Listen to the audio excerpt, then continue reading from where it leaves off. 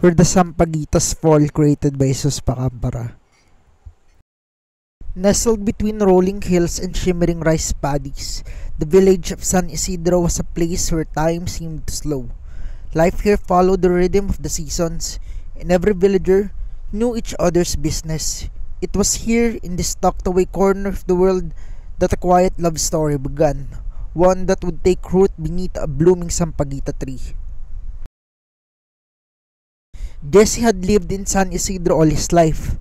Known for his easygoing nature and his tireless hands, he spent his days farming, fishing by the river, and helping neighbors without expecting anything in return. But the day Yselle arrived in the village, everything changed for him.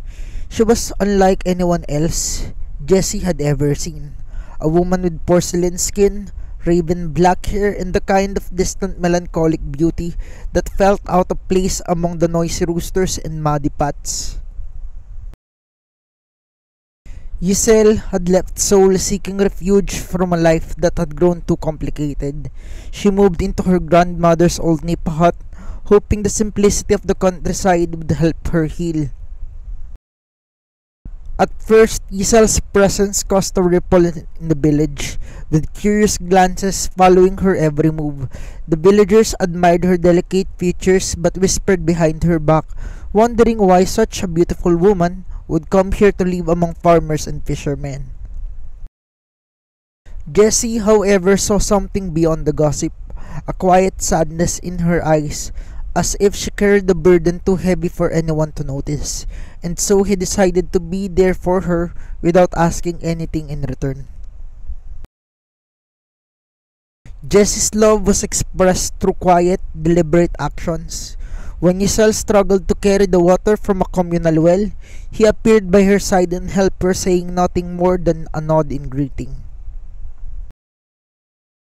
When she tried to fix the broken bamboo fence behind her hut, he wordlessly patched it up the next morning, and when he saw her sitting by the riverbank, gazing at the far-off mountains with tears glistening in her eyes, he sat beside her, offering not words but his presence. At first, Yselle found Jessie's kindness confusing. In the city, kindness often came with strings attached, but Jessie never asked for anything. He was simply there, like the wind that rustled, the palm trees, or the river that flowed past the village, always moving yet never demanding to be noticed. One rainy afternoon, as Yselle tried to gather the clothes she had hung out to dry, a sudden gust of wind swept them away. Jessie, appearing as if summoned by the storm, chased after the runaway linen. His clothes soaked through by the time he returned them to her. She gave him a small, hesitant smile, a smile that felt like a victory to Jessie. But as the days passed, Yselle grew restless. She knew Jessie cared for her, perhaps more than anyone ever had, but she was afraid. Love, in her experience, had always come with expectations and disappointments, and so one evening, she decided to confront him. They sat under the shade of a Sampaguita tree as the last light of the day faded into the twilight. The scent of the flowers drifted between them, sweet and calming. Yselle took a deep breath and broke the silence. "Why do you do all this for me, Jessie?" she asked, her voice trembling. "What do you want from me?" Jessie looked at her, his dark eyes steady and calm. "I don't want anything, Yselle. I just care about you." "But I can't give you what you want," she whispered, her hands fidgeting the hem of her skirt. "I don't know how to love someone like you." Jessie leaned closer, his voice gentle but firm.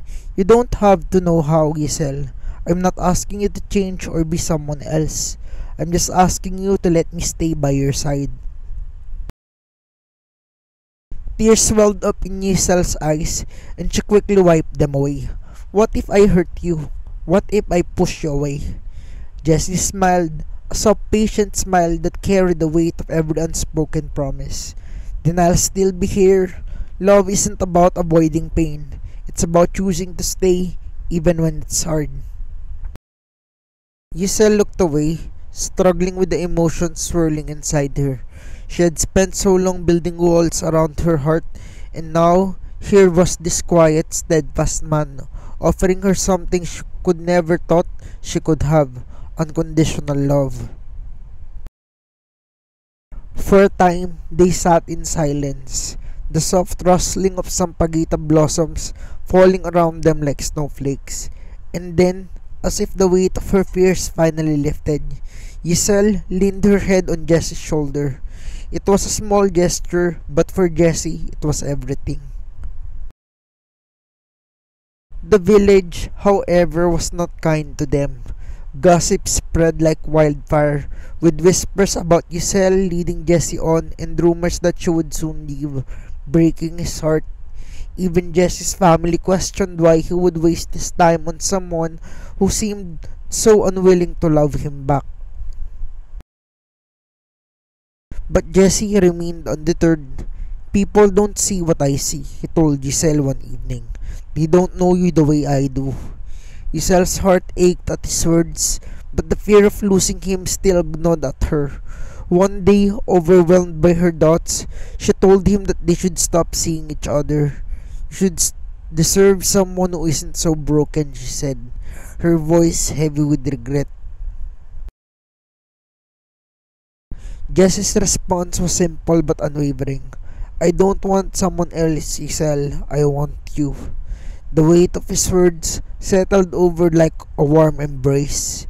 For so long, she had believed that love was something she didn't deserve. But here Jessie, choosing her every day, without hesitation or expectations, slowly she began to let go of her fears, piece by piece. Months passed, and with each day, Yselle found herself growing braver. She started helping Jessie in the fields, learning to laugh at the small mistakes and finding joy in the simplest movements and moments. And Jessie, patient as ever, stayed by her side, his love quiet, blooming like Sampaguita flowers that lined the paths they walked together. One morning, under the same Sampaguita tree where their journey had begun, Yselle took Jessie's hand in hers. "I'm ready," she whispered, her voice soft but sure. "I don't know what the future holds, but I want it to be with you." Jessie smiled, his heart swelling with joy. "That's all I ever wanted." They married under the shade of the Sampaguita tree, with only the villagers and the mountains as their witnesses. As the fragrant blossoms rained down upon them, Yselle looked into Jess's eyes and saw not just love, but a lifetime of quiet moments waiting to unfold. And so, their story did not end with a grand declaration or a perfect happily ever after. It ended with something far more beautiful, a promise made beneath the Sampaguita tree, a love that would endure through every season and every storm, and two hearts that finally found their way home.